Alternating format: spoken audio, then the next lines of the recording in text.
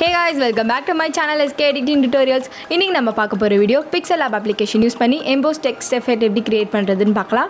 மொபைல்ல எப்படி எடிட் பண்ணனும் தெரிஞ்சுக்கணும்னா இந்த சேனலை Subscribe பண்ணுங்க, கூட இருக்க bell icon-ஐ click பண்ணுங்க. அதுல all-ன்ற ஒரு ஆப்ஷன் இருக்கும், அதை செலக்ட் பண்ணிக்கோங்க. நான் டெய்லி பண்ற வீடியோஸ் உங்களுக்கு நோட்டிஃபிகேஷன்ல வரும். ஆப்போட லிங்க் டிஸ்கிரிப்ஷன்ல இருக்கு, செக் பண்ணிக்கோங்க. Let's start the tutorial. Pixellab application open பண்ணிக்கோங்க. அதுல நியூ டெக்ஸ்ட் இருக்கும், அதை delete பண்ணிடுங்க.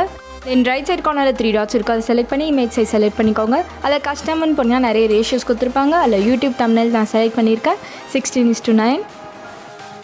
Then bottomல fourth option செலக்ட் பண்ணிக்கோங்க. அதுல image னு ஒரு ஆப்ஷன் இருக்கு, அதை செலக்ட் பண்ணிக்கோங்க. இந்த ஆப்ல டிஃபால்ட்டாவே பேக்ரவுண்டுக்கு டெம்ப்ளேட்ஸ் கொடுத்திருக்காங்க. நீங்க என்ன டெம்ப்ளேட் ஆனாலும் யூஸ் பண்ணிக்கலாம். பட் இந்த எடிட்க்கு நான் black background template யூஸ் பண்றேன்.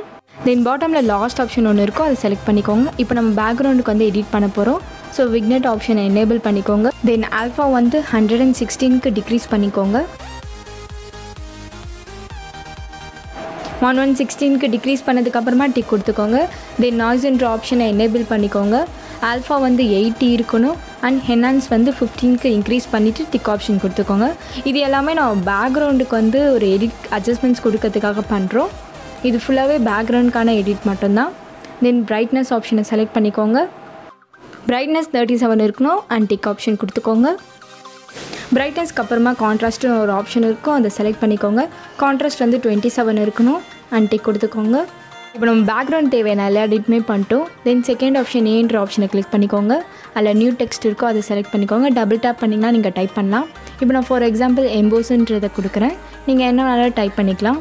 நீங்கள் டைப் பண்ணிட்டு டன் கொடுத்துருங்க. தென் அங்கே பிங்க் கலரில் capital D and small D இருக்கும். நீங்கள் அதை டேப் பண்ணிங்கன்னா உங்களோட டெக்ஸ்ட் எல்லாமே கேபிட்டல் லெட்டரில் வந்துடும். அண்ட் தட்ஸ் இட், ஓகே கொடுத்துருங்க. அண்ட் தென் இப்போது சைஸை வந்து பெருசு பற்றிக்கோங்க. தென் அங்கே ரிலேட்டிவ் பொசிஷன் இருக்கும், அதை நீங்கள் செலக்ட் பண்ணிங்கன்னா உங்களோட டெக்ஸ்ட்டு வந்து சென்டராக முடியும். ஸோ அதை டைப் பண்ணி நடுவில் ப்ரெஸ் பண்ணிங்கன்னா உங்களோட டெக்ஸ்ட் வந்து சென்டர் ஆகிடும்.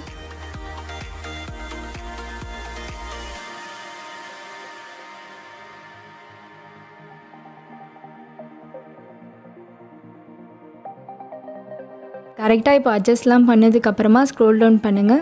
ஸ்க்ரோல் டவுன் பண்ணிங்கன்னா கலருன்னு ஒரு ஆப்ஷன் இருக்கும், அதை செலக்ட் பண்ணிக்கோங்க. அதில் ப்ளஸ்ன்ற ஒரு சிம்பிள் இருக்கும், அதை நீங்கள் கொடுத்தீங்கன்னா உங்களுக்கு நிறைய கலர்ஸ் காமிக்கும். அதில் பிளாக் கலர் செலக்ட் பண்ணிக்கோங்க. அண்ட் செலக்ட் பண்ணிட்டு ஓகேன்ற ஆப்ஷன் கொடுத்துக்கோங்க. ஸ்க்ரோல் டவுன் பண்ணிங்கன்னா ஃபாண்ட்டுன்ற ஒரு ஆப்ஷன் இருக்கும். இந்த ஆப்பில் டிஃபால்ட்டாகவே நிறைய ஃபாண்ட் கொடுத்துருக்காங்க, ஸ்டைலிஷாகவும் இருக்குது. அண்ட் நீங்கள் ஃபாண்ட்டுன்ற ஆப்ஷன் செலக்ட் பண்ணிக்கோங்க. இந்த ஃபாண்ட்டை நீங்கள் சூஸ் பண்ணிக்கோங்க. சூஸ் பண்ணிட்டு ஓகேன்ற ஆப்ஷன் கொடுத்துக்கோங்க.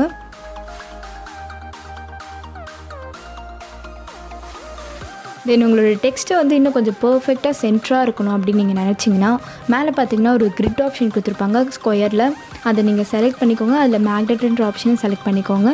தென் நீங்கள் அட்ஜஸ்ட் பண்ணிங்கன்னா உங்களுக்கு அந்த கிரிட் மார்க்ஸ் அண்ட் லைன்ஸ் வரும். நீங்கள் கரெக்டாக பர்ஃபெக்டாக அதை வந்து சென்டராக்கிக்கலாம். தென் ஸ்க்ரோல் டவுன் பண்ணிங்கன்னா எம்போஸ்ன்ற ஒரு எஃபெக்ட் இருக்கும், அதை செலக்ட் பண்ணிக்கோங்க. அதை செலக்ட் பண்ணிட்டு அதை எனேபிள் பண்ணிவிடுங்க. உங்களுக்கு அந்த எம்போஸ் அந்த உங்களோட டெக்ஸ்ட்டுக்கு வந்து அந்த ஸ்ட்ராங் அண்ட் போல்டாக இருக்கும் இந்த டெக்ஸ்ட்டு.